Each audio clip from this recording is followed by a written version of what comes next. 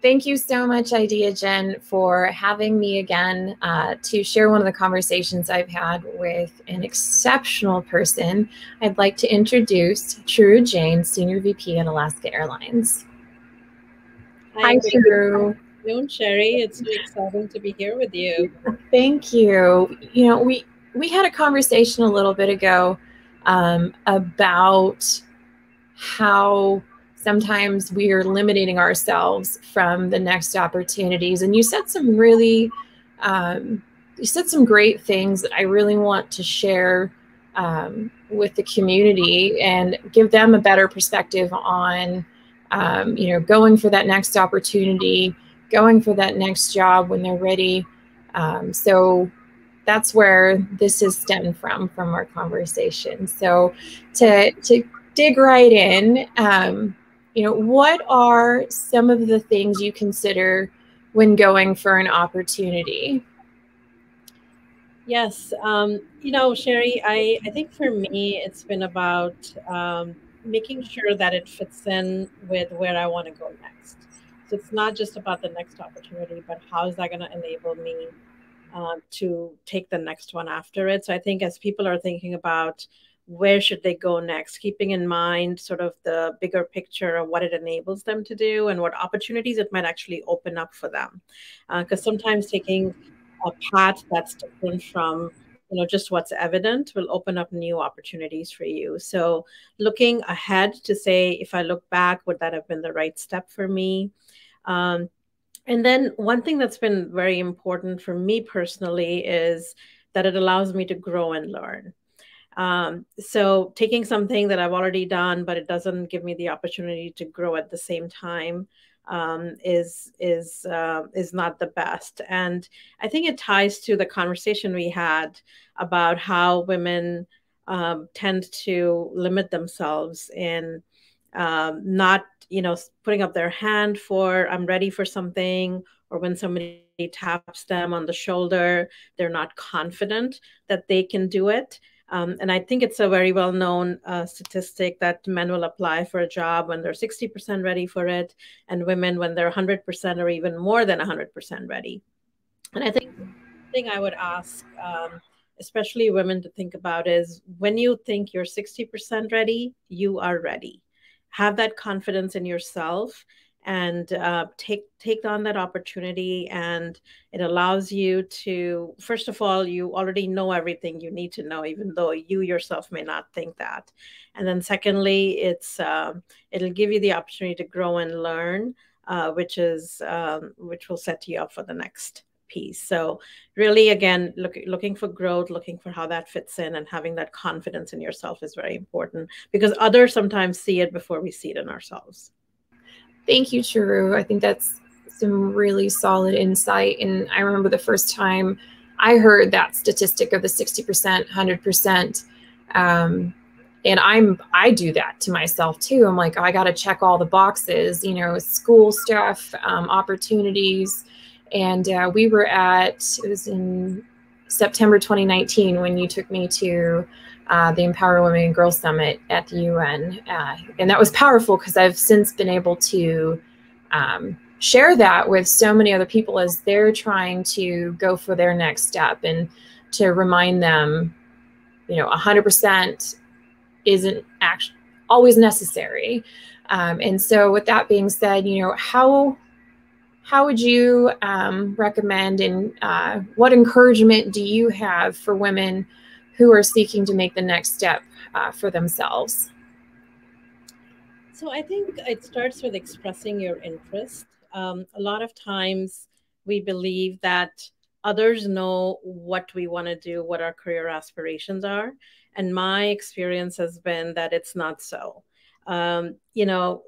We are top of mind for ourselves and not necessarily for everybody around us. So expressing your interest, raising your hand to say, I do want to advance my career. And also, there may be other opportunities that you are interested in that are outside of your organization and nobody knows about that. So taking that responsibility for your own career and making sure your leaders your leaders, not just your direct leaders, but leaders around the company, are aware of your interests. So it's never the excuse. The excuse should never be, I didn't know you were interested. So at least check that off the box. Make sure you express your interest. I think having conversations with other leaders on what do I need to work on to develop or get myself ready for a certain role. And it's a great way to have a conversation when you know you have some work to do to develop, but it gives an opportunity to have a good discussion on these are the areas you need to develop. And having that conversation with multiple leaders will give you a holistic view of where the areas are that you need to do more work on. One of the times when I was looking to advance in my career, I sat down with one of the leaders and I said, well, I'm interested in your role. And what do I need to work on to be ready for it? And I was so surprised because his answer was, you're the only name I've given as my replacement. Now, this goes back to that first question you asked, right? He could see something in me that I didn't see in myself. So that confidence is so important. And having that discussion was so important to say, I'm interested, let me know. And that conversation could have gone differently to say, here's the things you need to work on. But at least then you're getting a good view of what you need to do. Sometimes we see opportunities in the organization that are not filled. And so don't see that as your leader's job to go figure it out, right? If you see something that you believe is needed and if you're the right person for it, I look at it as doing a pitch. Like if you're doing a pitch for a product or your startup, you're doing a pitch for this is a role that's missing in the organization, it's needed, and I am the right person for it, and here's why I am the right person for it. So don't let opportunities like that go by. And then, we were talking, Sherry, about, a lot of times we hear that you are a diversity hire, and it's not said directly.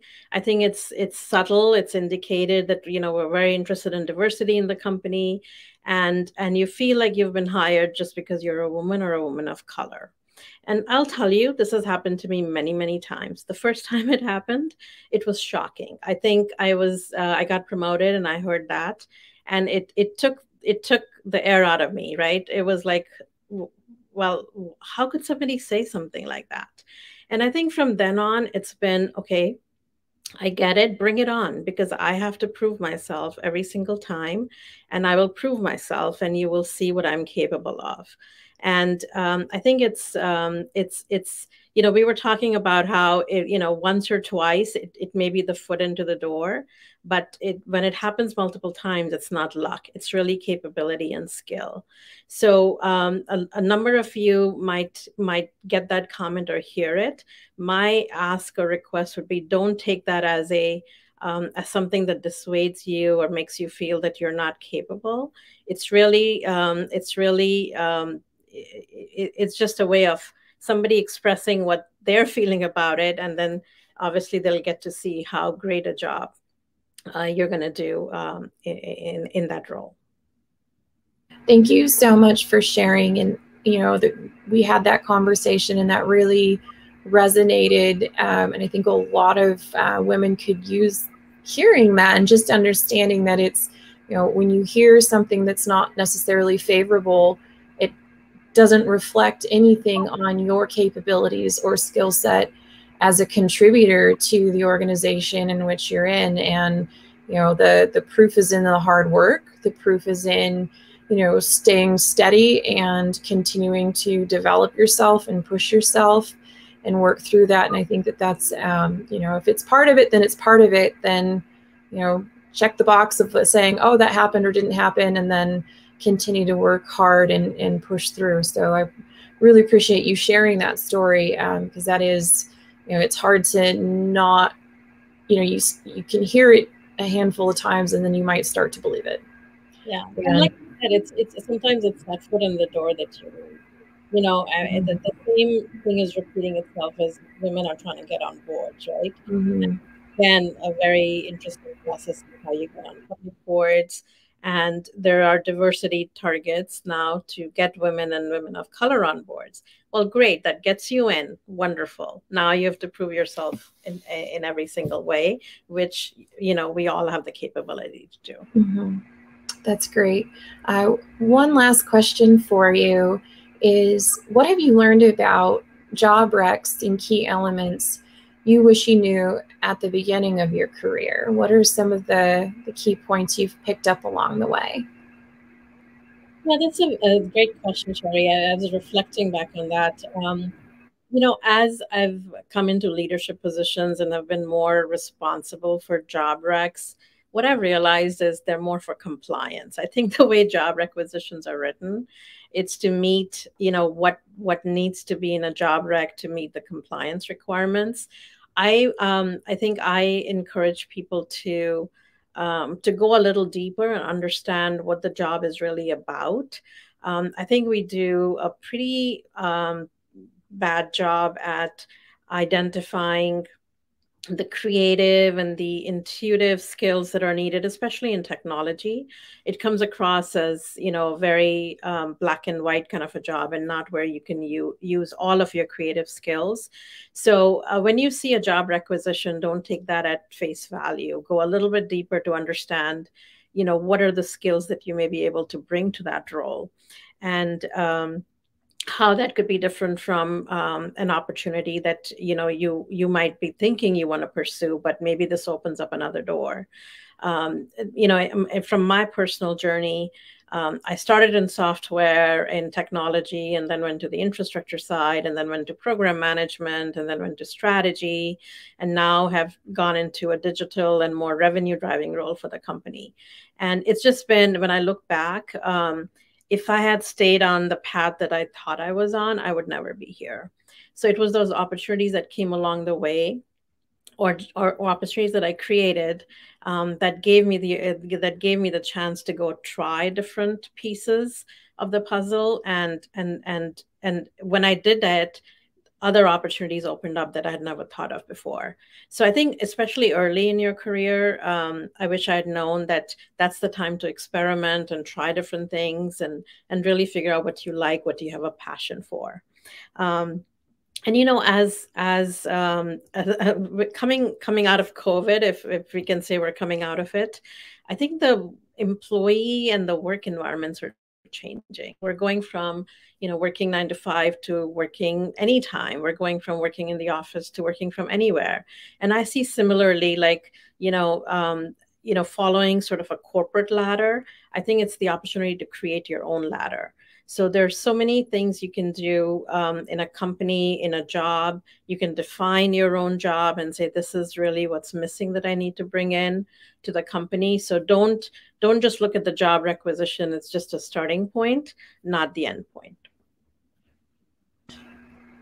That's super fantastic, and thank you for again sharing those experiences with us as well. And I like your point about building your ladder, and, you know, creating those rungs, and those rungs don't necessarily have to be in the same path in which you're going down, and to dig deeper into the job recs. I think that's a really good piece of advice, as well, as you get into the bullet points. Well, what does the bullet point mean? And asking those appropriate questions to get you further into that, I think, is really very valuable, and I appreciate you sharing those. Any last words that you'd like to share with the community?